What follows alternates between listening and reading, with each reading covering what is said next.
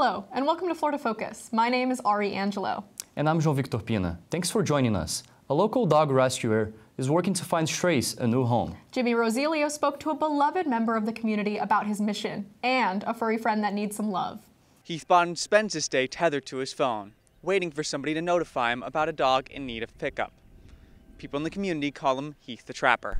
Whenever an unclaimed pup is found, they call on him for capture and transport.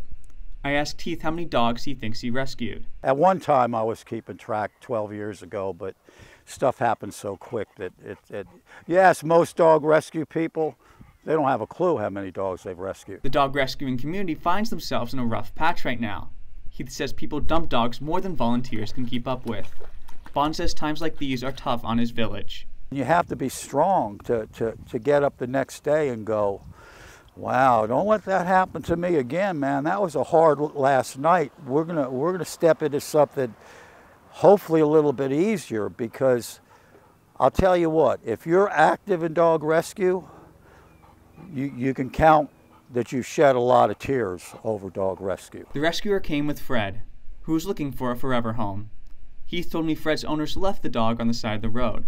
The mutt was still waiting for his parents when Heath came to pick him up. Contact Heath Bodden at 813-495-3728 if you want to welcome Fred into your home. In Tampa, Jimmy Rosilio reporting for Florida Focus. Researchers at the University of South Florida have developed a new technology that could help prevent car accidents. Developed by engineering professor John Murray Bruce and his student Robinson Sikowski, the algorithm is able to detect the location of objects behind the corner by analyzing the patterns of its shadows on the wall. We're trying to use like an ordinary camera and capture an image that can let us peer around a corner into places that we would not normally be able to see from our vantage point.